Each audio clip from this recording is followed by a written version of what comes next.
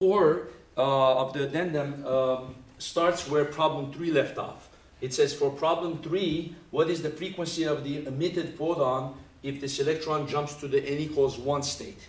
So it could either ask it this way, it could say what is the wavelength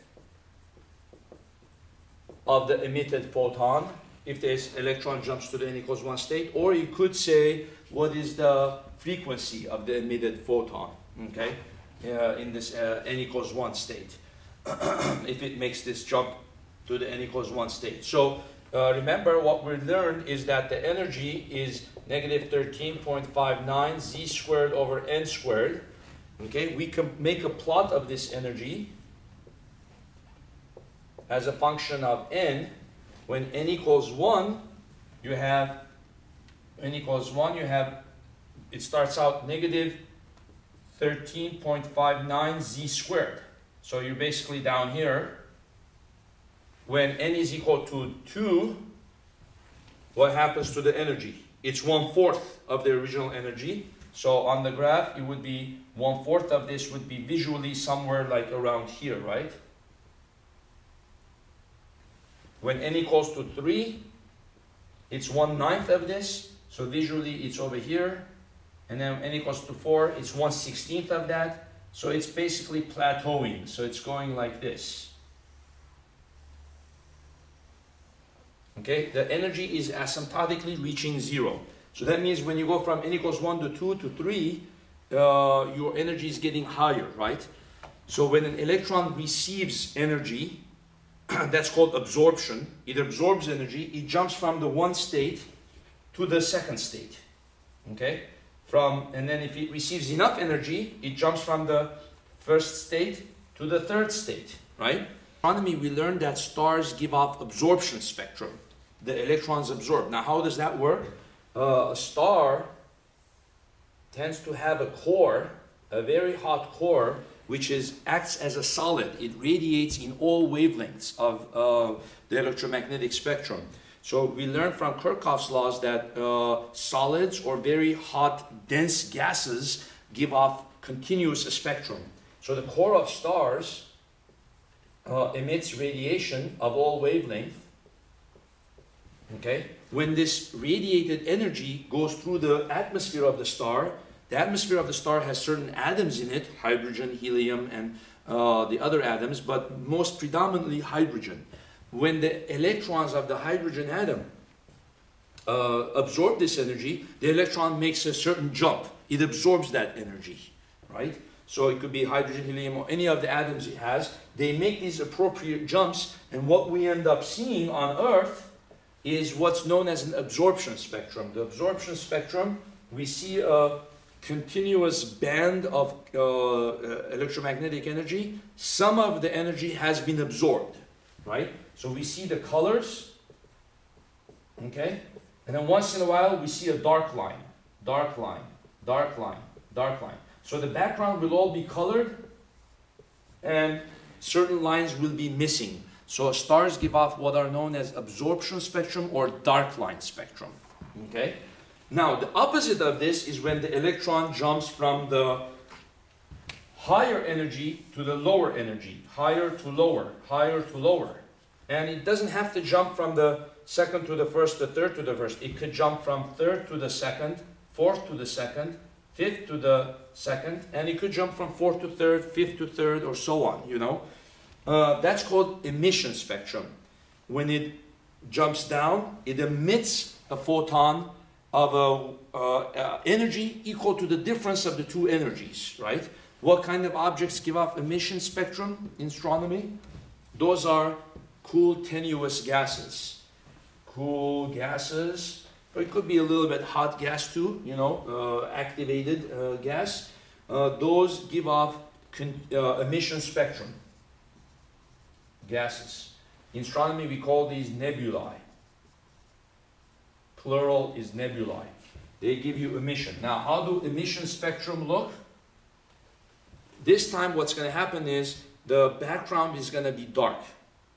And once in a while, we're going to see a photon of a certain wavelength of color. So the background is going to be dark, and then you're going to have certain colors. maybe red, red, you're going to have maybe green, and then you're going to have blue. If I had blue marker here, I would put blue. But over here, the background is going to be colored, right? So the background is going to have a certain color, green, and then you might have red. But the lines are going to be dark. Those are dark lines. Here, the background is going to be dark. The background is going to be dark. And the lines are going to be colored. Those are emission spectra. So it's called bright line spectra or emission spectra. Okay? Emission or bright line. These are called dark line or absorption spectra. So if I want to know what is the frequency of the emitted photon, what do I do? Well, in this case, it's jumping from the third state. Remember, it was originally in the third state, and then it's jumping to the n equals 1 state. So the difference of the energies, E3 minus E1, it's going to be equal to the energy of the emitted photon. And remember, in the first problem, we said a photon carries energy proportional to its frequency. So it's equal to HF, right? And so now that's all basically we put here. Negative 13.59, okay?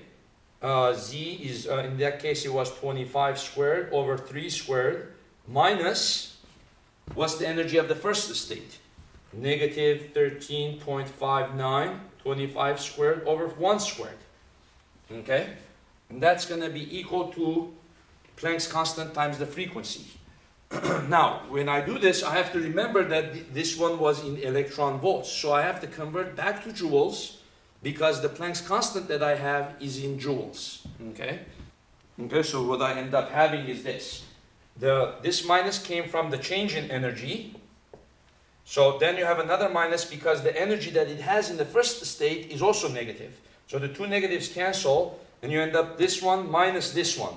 This one is a smaller number than that one, so it's positive. Okay? Planck's constant 6.626 times 10 to the minus 34 times the frequency. But remember, 1 electron volt is 1.6 times 10 to the minus 19 joules. Now joule and this joule cancel, and you get the answer, right? The electron volts cancel. So take your answer, multiply it by 1.6 times 10 to the power negative 19. Okay? And then divide that by the Planck's constant to get the frequency. So divide that by 6.626, divided by 10 to the negative 34. And then the frequency comes out to be 1.823 times 10 to the 18. And this is hertz, cycles per second. 1.823 times 10 to the 18 cycles per second, okay? And that is the answer. Now, if I want the answer in terms of wavelength, I say that's equal to the speed of light over the wavelength, 3 times 10 to the 8 over wavelength. So then I cross multiply, the wavelength comes up there, the frequency goes down there, the wavelength equals, so I take my answer and I invert it to the power negative 1, and then I multiply it by 3, multiply it by 10 to the 8. I have 1.6455 times 10 to the negative 10, and that's meters. Okay? How many nanometer is that? Okay. If you go this way 1, and then that will reduce to 10 to the minus 9, right? So it's 0.16455 nanometer. Is that a visible electromagnetic spectrum? Can we see it? No, the visible spectrum goes from 400 nanometer to 700 nanometer. Anything shorter wavelength than 400 nanometer is ultraviolet, right? So this will show up as an ultraviolet light. We will not be able to see it visibly, right? Now, one of the interesting things we can do is we could use the same equation to predict what the emission lines of hydrogen are. These are very common. They are called Balmer lines. And the Balmer lines are observed in the emission spectrum of gases. And the absorption Balmer lines are observed in the absorption lines of stars. Why? Because hydrogen is the most abundant element in the universe. What are the Balmer lines? You should know these by heart. There are 4 Balmer lines, and they are actually visible. Okay? These are Balmer lines of hydrogen. They are 656 nanometer, 486 nanometer, 434 nanometer, and 410 nanometer. Okay?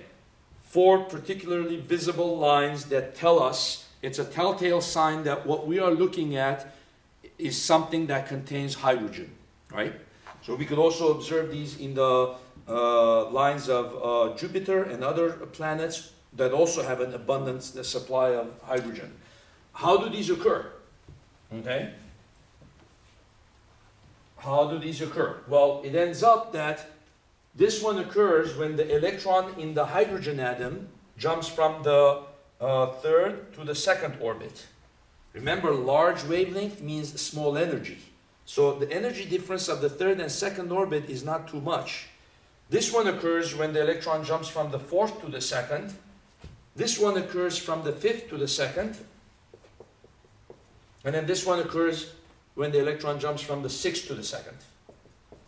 So let's go ahead and prove one of these. We don't have to go through all of them. Let's say we want to do 5th to the 2nd. So what would we do?